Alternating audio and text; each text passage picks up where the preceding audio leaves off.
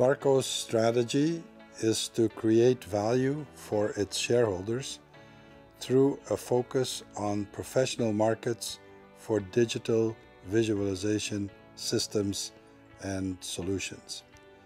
To do that, we have identified, or we have targeted, the entertainment market, the defense and aerospace business, the applications for big video walls, advanced visualization solutions for big video walls, and finally, last but not least, the healthcare market.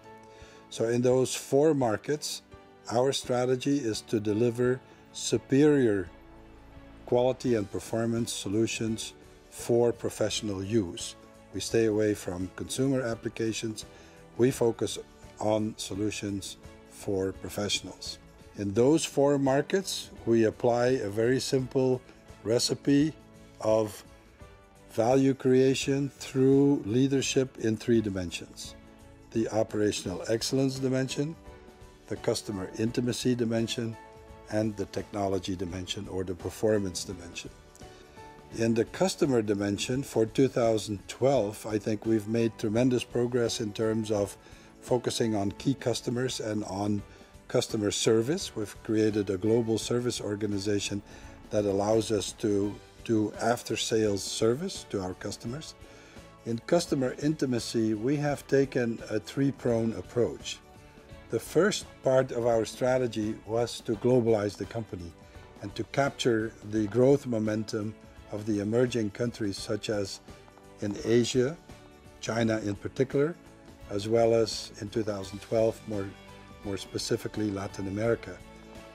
The second part of our growth strategy was to move into the mid-segment, not be just a small percentage niche player with all the ramifications thereof, but to go and compete for volume in the mid-segment of the markets we serve.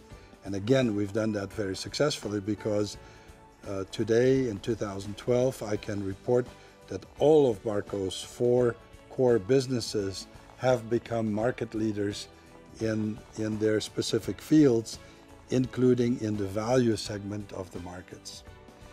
And the third dimension of our customer intimacy strategy was to increase the share of wallet with those customers by expanding our capabilities and to offer customers additional parts of the solution set, not just a projector or not just a display. For example, in digital cinema, we've added the media server and are moving that into the projector, and we've added Auro 3D sound, just as an example of how we increase the value of our relationship with the customer through a systems approach, an integrated systems approach, rather than just a product approach. These three elements have generated exponential growth for us over the 3 years, 2010, 11, and 12, and we believe that we are well positioned to continue that growth momentum into the future. In the technology dimension, Barco has launched a number of technology innovations, such as laser technology for the digital cinema projectors, or the uncompressed latency-free solutions for the medical industry with our Nexus platform for the digital operating room, to mention just two.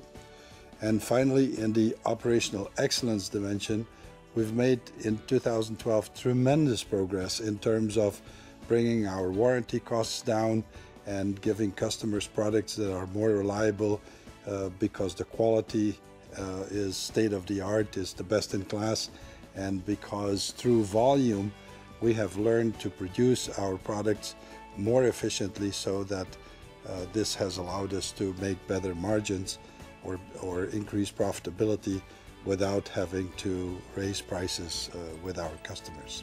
So Barco is doing well in these three dimensions. That's why we are winning market share. That's why we are becoming leaders in our field.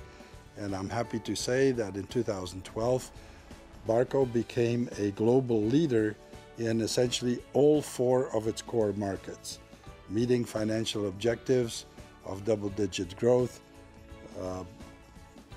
approximately 15% EBITDA, and finally more than 20% return on capital employed.